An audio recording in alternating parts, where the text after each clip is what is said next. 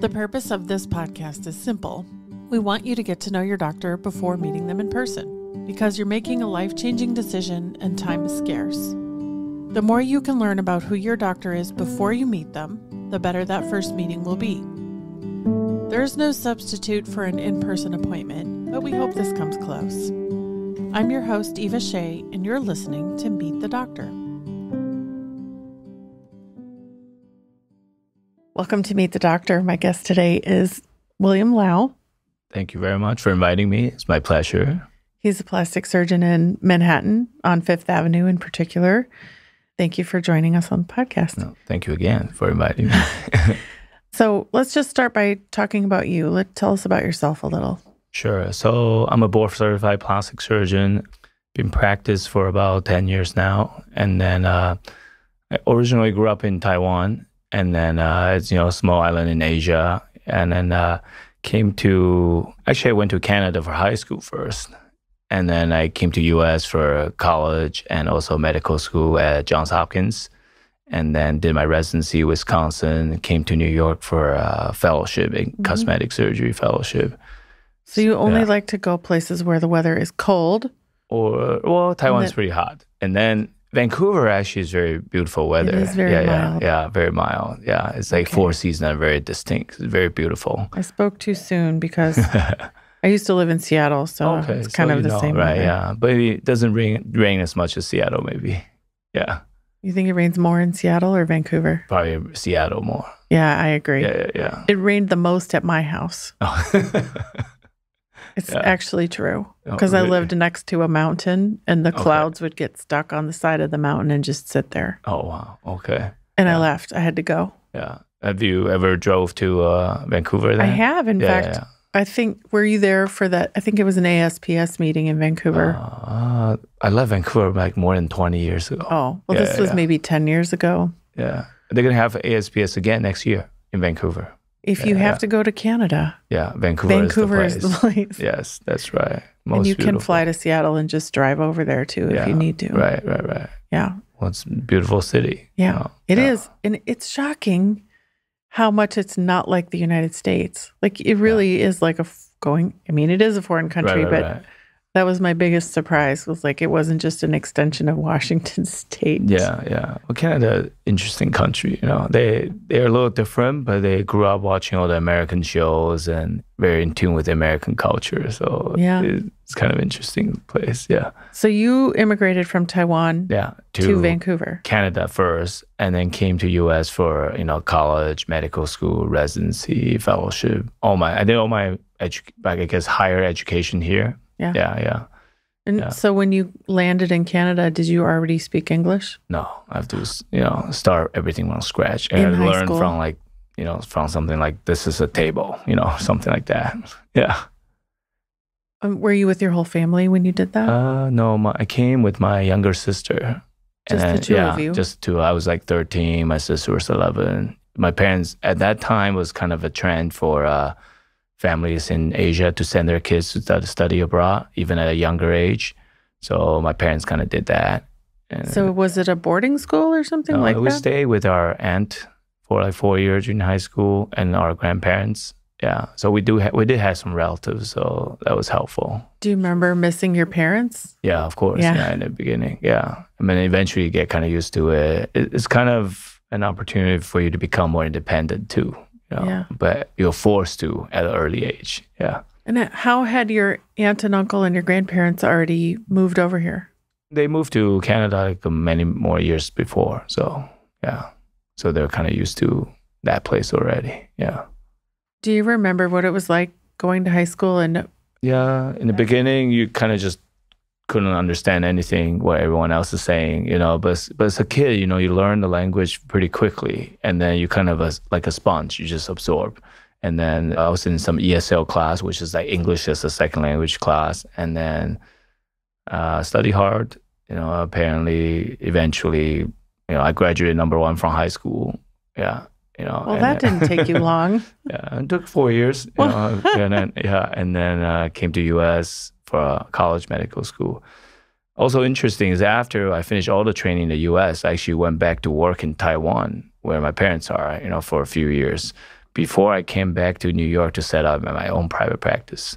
So I would say another interesting thing about me is like there's probably no one I know that's both board certified in Asia and in the US for plastic surgery. I think you're probably right about that. Yeah, I don't know anyone in New York who is board certified in Asia and also in the US at the same time. That's a new meaning to double board certified. Yes, in different continent or different countries. Is one harder than the other? Similar. I would say the basic plastic surgery knowledge is similar, but I had to take the exam in Chinese, which I took the American exam in English, and I took the Chinese exam in Chinese. Yeah. How much more time did it take you to do this over there? Like, it wasn't hard. It was just a language thing. Like, it was just like if you have to know the language at such higher level language, but the content is the same, right? Plastic surgery, how to do the surgery, how to take care of patient, like the patient management part, the knowledge part is exactly the same. But it's just, you have to know that language well enough that you can take a board certification test in that language. Did you miss anything on the test? I'm sure I missed some. Yeah. You don't remember what, though? Yeah, it was like many years ago. Did they even give you the results? Like, this is how you did? They basically tell you whether you pass or not, but they don't really tell you the exact score. That's unfortunate. I remember everything I ever got wrong. Like, it made me mad if I got something wrong. So it just was memorable, right? Right. On the American exam, they will tell you what you got wrong and the score and then everything. That makes sense. That's very American. Yeah. Here's where you screwed up. Yeah, you can learn from those mistakes. Go back and see. And you're an optimist too, I see. Yeah. Okay. So these days, what is your practice like? What are you doing? So my practice is interesting. I do everything, but I focus a lot. I would say 90% of my patients come to see me for either eyelids, nose, breast, and liposuction, those 4 procedures. And then of all those procedures, because of my background, I kind of do something different too. Like eyelid, I do a lot of Asian eyelids, which is a little different from the common sort of Caucasian eyelid surgery because you're trying to create a double fold, whereas most Caucasian patients already have the double fold. And then rhinoplasty, in a Caucasian rhinoplasty is more of like reduction, because the nose oftentimes too big. Most patients want it to be smaller, but for Asians, the opposite. A lot of times the nose is too low, too small, too short, and they want to make it longer, a little higher, or, so more prominent. So it's like a totally different direction. Breast augmentation, I do the transaxillary approach, which I go through the armpit using an endoscope so we can hide the incision in the armpit, which is very different from the traditional approach of just making an incision and the inferior end of the breast, which the scar is more obvious. I guess this is all also benefit from my experience working in Asia. So, because the Asian skin tend to scar worse. Same as black skin too, they tend to scar worse. So the techniques are often developed in Asia to reduce visible scar. So these are all techniques to do the same procedure, but to reduce visible scar. Do you spend any time treating scars just by themselves or working on how to make scars look better? Yeah, of course. So a lot of patients don't know, like plastic surgeon are actually the scar expert. If you in the medical world, if you have to go see a doctor for scar, I would recommend to see a plastic surgeon because we can handle scar from all spectrum. We can do laser for it, we can do injection for it, we can do excision for it. And usually plastic surgeons are the best specialty you want to see for any kind of scar treatment or even like some kind of scar release. If you develop some kind of scar contracture, you have to see a plastic surgeon for it. You mentioned lasers. Do you have a bunch of lasers in your office? Yeah, we have a bunch of laser. We have laser for pigmentation, laser for lifting, laser for skin tightening, some pores, and we even recently just bought a laser for active acne. Just like the surgery is different for Asian patients, is laser treatment also different? Yes, laser, you just have to be more careful about the energy and the number of passes because Asian skin tend to hyperpigment more often than Caucasian skin. Meaning if you go too strong energy, they can really be darkened afterwards. So you have to be very careful and then there's a specific type of laser you should use versus, the other different races. So are you doing laser treatments yourself, or is there someone on your team who has expertise? Yeah, so I'll do laser myself, but we also have a Japanese dermatologist in our office who would do the laser. So are you known around town for being the place to go if you have Japanese skin? I think so. Yeah? Probably, yeah. Or Asian patient in general, I think, yeah. Forgive my ignorance, but is there a difference between the Japanese skin and other Asian kinds of skin? There are some, some minor difference. Of course, everything there's a spectrum, right? Yeah. But like I would say East Asian, like Japan, Japanese, Chinese, Korean, usually the skin's a little bit more fair compared to like say Southeast Asian, like the Filipino, Malaysian or something. So there's a little minor difference, but it's just like, even compared to Caucasian skin, there's some difference between like East European, Western European, Northern European, there's some minor difference. Did you set out to want to treat Asian patients from the beginning? Was that a focus of yours? Not really. I think I focus on just doing good work for everyone. And then just in New York City, there are not too many doctors, plastic surgeons that I know who knows how to do all these procedures that I just mentioned. So eventually it becomes sort of a niche. But we also have a lot of Caucasian patients too that come and do all the regular stuff, the IMF approach, breast+augmentation, the reduction rhinoplasty. But it just kind of slowly become a niche that, we have a lot of Asian patients that really travel from across the states, some even international. We have a lot of patients from Seattle. I've treated a bunch of patients who work in Amazon in Seattle. Mm-hmm. Yeah, at least 20, 30 of them. I guess there's a lot of people in Amazon. A few. Yeah. It was the headquarters there, right, in Seattle. Yeah, I was just reading this morning that people who don't work at Amazon are very angry that Jeff Bezos is making them return to the office because now the traffic time has doubled again. Okay. They should be angry. Yeah. Well, that's a lot of traffic. It can be as bad as in LA or, right? LA traffic is probably the worst. I used to stay downtown really close to the Real Self office, and I was always shocked because I would wake up at 4:30 and the traffic would already be 100%. Even that early? That early. People work on an East Coast schedule a lot. So they just adjust and they get used to it. So they're driving from 4:30 to 5:30 and they start working at 6 and then they just go home at 2. Okay. But when they go home, they probably can avoid the traffic. Yeah. Right. Okay. They avoid it coming in, going. Okay. You've had a remarkable journey and it's clear that you've worked very hard. But you're kind of just at the beginning still. Yeah, I hope so. I hope so. I'm not like too old in my job yet. Yeah. You certainly don't look too old. Yeah. You've been at it by yourself at least for 10 years. Right. Where do you want your practice to go? Well, just want to continue to provide good and better service for patients. That's why we're always exploring more and new options. Like even, in residency, all we learn is just how to operate. We learned some laser stuff, but we never had too much chance of doing it. That's why we're developing, because a lot of these things can go hand in hand. Like surgery can do so much, but we can't really change, let's say, your skin condition. So, laser will add to it. So hopefully, how I envision my practice is we'll continue to develop and we can provide a whole service for every patient that comes in, from skin treatment all the way to surgical treatment, and continue to do well, provide the service we've been providing. Yeah. I've been seeing a pattern lately where plastic surgeons are starting to say that people are asking them for about everything. Yeah.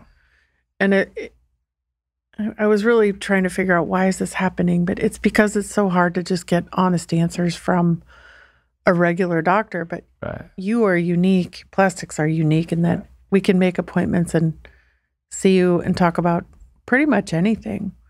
And are you seeing this with your patients too? Yeah, of course. And then a lot of patients don't understand is, when you talk about beauty or aesthetic, the two specialties that really receive core treatments in them is plastic surgery and dermatology.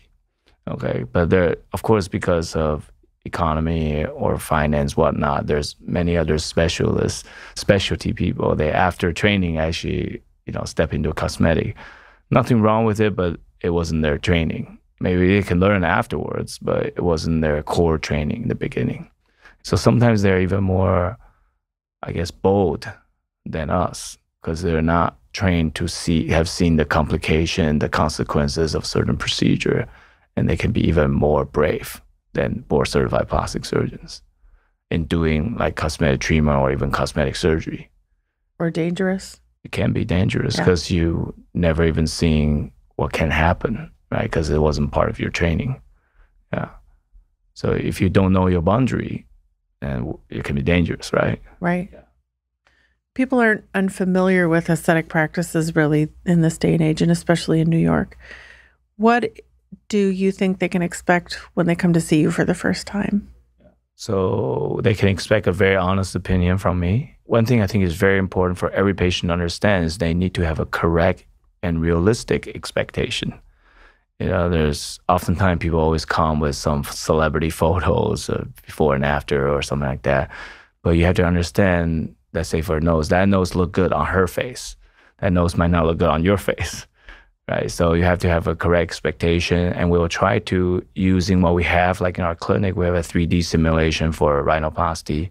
So at least we can create a model to simulate what kind of change might look like on your face. And then we can discuss if that's possible or that's not possible, and all the different materials we can potentially use. So I think number one thing is to get a correct and realistic expectation.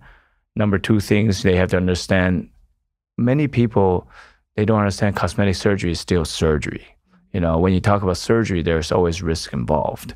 So I'm always very honest to tell them, in an experienced hand like myself, the chance of happening any complication is very low. But if you want zero complications, it's not possible, right?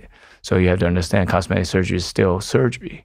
Those two things they have to understand. So in plain terms, that the risks involved and also the potential benefits and what are the alternative treatments, right? There's not just one way to do something, right? If they want to do a minimal invasive procedure for skin tightening, we can do some laser, some Thermage, something like that. You want to do more invasive, you can do facelift, you can do thread lifting. You know, there's many options. So that's why it's also always good to go to a board-certified plastic surgeon. So you know there are many options. We touched on your team a little bit earlier in that you have other people with expertise in your office. Who's there that we could expect to meet if we came in? So usually you meet our office manager, and then she will sort of explain to you the basics about a certain treatment or procedure. And then if it's a laser kind of non-invasive treatment, usually our dermatologists take care of that. And if it's anything invasive, then I kind of take care of it. But sometimes we kind of do a joint consultation between me and the dermatologist to both see the patient and then just give them, and often the patient is curious about the recovery of each treatment. So that will help them to, you know, tailor which one is suitable for their time schedule. Like say they have a wedding coming up in 2 days, then you don't want to do surgery, right? It could be swollen. But you might do some very minimally non-invasive laser that's going to only be red for 2 days or something. You know, so it depends on what kind of treatment and also recovery period they're looking for. Yeah. Do you have a dermatologist that is part of your team? Yes. You work together every day? Yes. Yeah. And what is that dermatologist's name? Dr. Nao Tsuji. When you're not at work, what do you like to do? I love basketball, so I play a lot of basketball. Basketball? Yeah, basketball. When did you start doing that? I think my dad liked to play basketball, and then when I was a kid, I started playing basketball, and then I always played just like club sports, club basketball, and then also in college, played like intramural, that kind of stuff. Also, you know, being very Asian, I play badminton too. You know, yeah. I don't actually play ping pong much, but see, now you just brought me back to grad school, and I would go. I went to Rice for grad school. And when I would go through the gym, all the Asians would be playing like badminton. Yeah. Badminton, if you play at like, you know, professional level, is actually very difficult. It's very fast, you know. Yeah. It's very fast paced. You have to have very good reflex. You know, most of the time you just see them people just rally. That's not like real competitive badminton. No, but it's fun. Yeah, it's fun. It's fun. You'll sweat a lot. You'll run a lot. It's really underrated. I think we should try to bring it back. Yeah. Well, it's very popular in Asia. It's just not popular in the U.S. You know, sports is different by region. You know, like say American football is only played in the U.S., right? It's not much elsewhere, right? rugby probably even play in more countries than American football. And then soccer is the world's most popular sport, right? Like populated sport, right? Yeah. Yeah. So are you a basketball fan here in New York? Do you go to games? Sometimes, but tickets are so expensive, and also I have 2 small kids. Kind of hard to take them to kids. Sometimes they go there, they get bored. Because they're like 4 and 5-year-old.